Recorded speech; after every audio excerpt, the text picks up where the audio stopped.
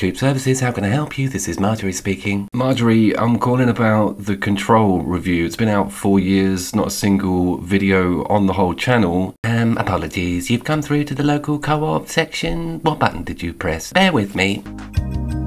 Oh, for fuck's sakes. I've been informed that Control's been on numerous sci-fi lists and even Top Women in Gaming. Marjorie, listen, it's out on Game Pass. It's never had a standalone review. I want to see it on Ultra, PC, full settings. Let's get this on.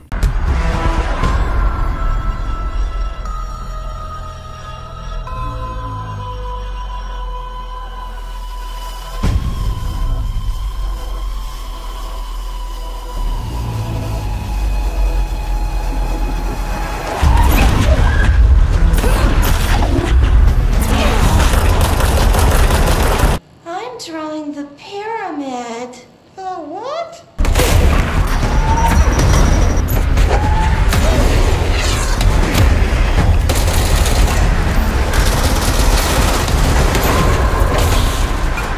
You are through the Couch Coop, and we're going to be looking at Control on PC, Ultra settings, but no ray tracing. It tipped it. I couldn't get 60 frames. I really wanted to see this game smooth. It was janky as hell over on the PlayStation 4, and they never got to the 5 version. Mainly out of protest, Remedy pulled a pay-to-play, quite an extortionate amount over for the 5 conversion of the game. And at the time, this wasn't really done. Horizon was doing it for free, Borderlands. But it is kind of a staple now, charging for the same game over on that higher generation system. I do want to talk about Remedy and the main protagonist and the recent controversies with Alan Wake 2 and Sweet Baby Inc. and this character design. I picked out Jessie Fadden for my top women in gaming on the top generation systems, mainly because of how reserved she is, how conservative her dress sense is, and how well it fits with that sort of directorial hierarchy that they've set up in this game. This is the actress that the character is based off of, and there are some adjustments, I feel, in the final edition of what this person actually looks like within in-game. You saw that early promotional material, and then we got that Ultimate Edition cover, and there have been adjustments. And after this whole SBI controversy, I'm double taking everything because they were so heavily involved with Remedy and Alan Wake 2.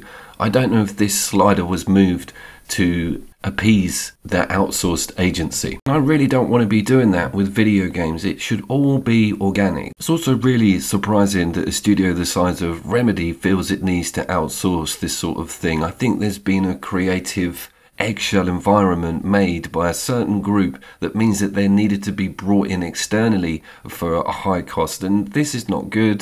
Kotaku are looking under a lot of pressure.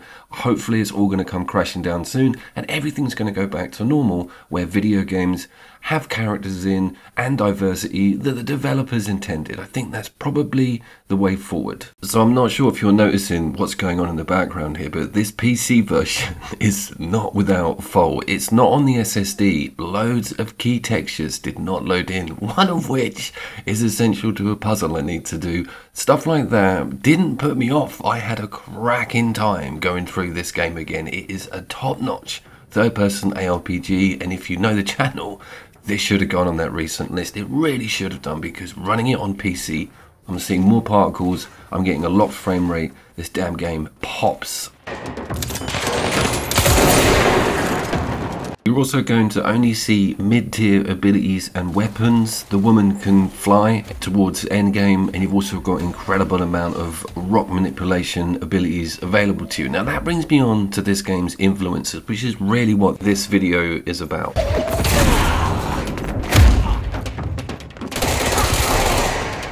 I was looking up to see if any of the designers had spoken to the media about their influences. There is a little bit out there, and this Hollywood Reporter horrendous article really only points to David Lynch's work as a major influence. I think that is underselling a lot of the sections of this game, and it points to a lot more mainstream media than I think this article lets on. I love David Lynch, but I don't see loads of them in Control. Welcome. I'm Dr. Marvin Roman candle. I do see a lot of that Dharma influence that we saw in early Lost back when it started out, when it was half decent. And I love the flashback idea and the recorded tutorials from scientists. It really does give a creepy vibe. The whole lore of Control is basically pinned on this sort of setup, and we see it quite a lot. I put Super 8 on the other night. The film J.J. Abrams got out before he turned into the destroyer of sacred IPs. After exposing the craft to a barrage of forces, electromagnetic and otherwise, it almost appeared to have defended itself by reconstituting into component cube parts. The game's lore also leans on experiments, things going wrong, coming in touch with a force that the scientists don't understand, that then becomes unmanageable. That's another major hook for the entire Control backstory and why this situation has come about. That telekinesis and sort of mind travel idea has been around in a lot of sci-fi previous to this game, and I really love how it's produced, how it's represented to the viewer in early Stranger Things. Damn, that show hit the skids.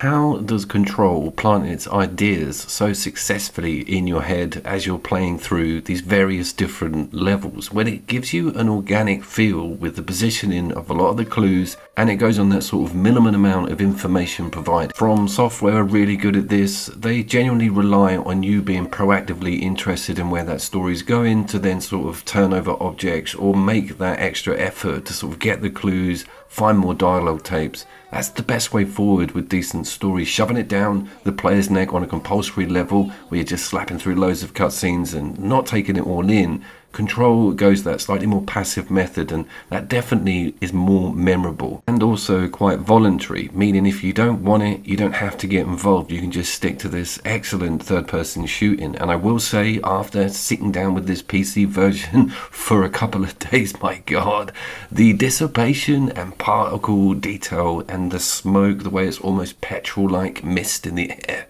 it's a hell of a thing. Look at this projection. Really convinced A, that wouldn't move, B, it would just mess around with the projection mechanic. It's top-notch stuff. Closet. They pulled the cord and were instantly taken to Ocean View Motel and Casino.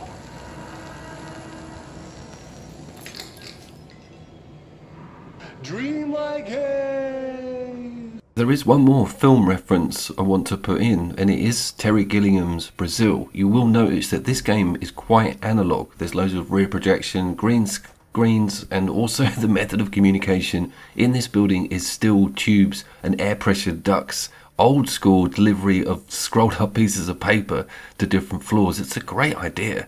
It kind of brings it all down to earth a bit, because this game is very much up in the clouds with its concepts.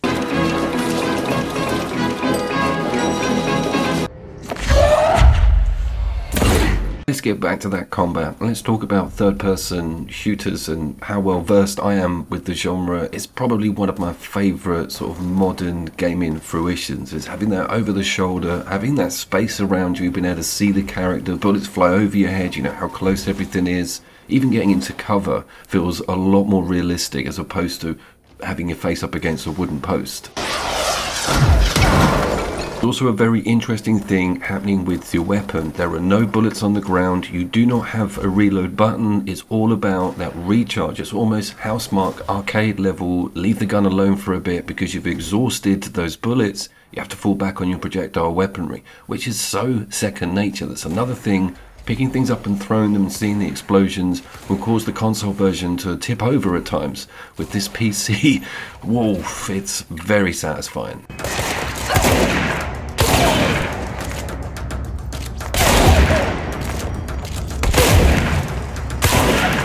The RPG aspect of that acronym, I feel, falls into its kind of crafting and loot system, which it hasn't skimped on. You collect various different mods, you can blend them into each other, you can also upgrade a mod and start switching stuff out. You do have to craft your actual weapons once you get to those particular elements, so there's very much an idea of building your character up to what you really want to take advantage of. It might be high dodge speed, it might be improving that block, or even sharpening in some of the accuracies of your already earned weapons. Constantly finding stuff like this on the ad hoc though is just totally amazing, and half the reason I wanted to make this video.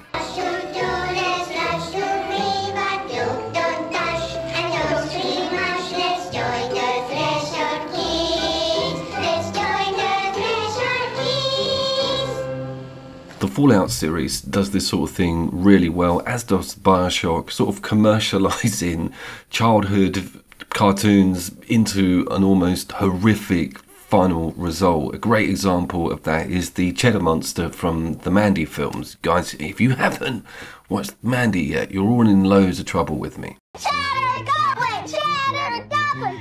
Yeah! But the other reason I've got this fired up on PC, particularly off Game Pass, is that it comes with a bundle, AWE, the new mission and story content that was added on as DLC is just available full-blown in the download. So it's a massive win for me. I've got these amazing graphics and performance, I've got that DLC thrown in, and I'm not paying full whack for the game off the shelf.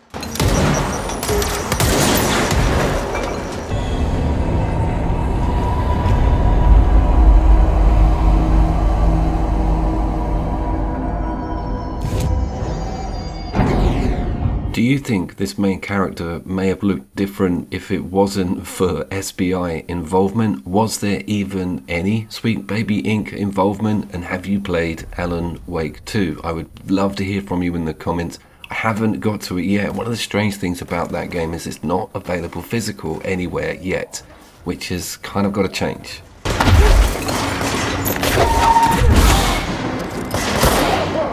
And just finally, because I don't want this review to go out as a completely pristine, the controls amazing, there's absolutely nothing wrong with it, sycophantic drivel, it does have an extremely incomprehensible map system. It is so difficult for me to understand. It's not tiered in the levels. There is no clarity about where you have to go. There is no arrow. It's just a yellow name on a major section and you will be running around completely lost, not sure if the quest you're doing is integral to the story or not, or whether it unlocks some amazing new weapon. The jury's out.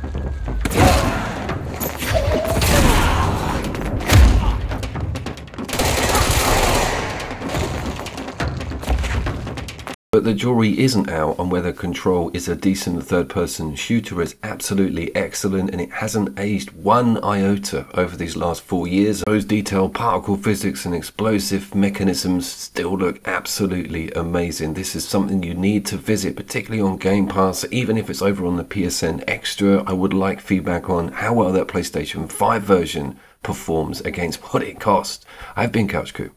I will see you down there.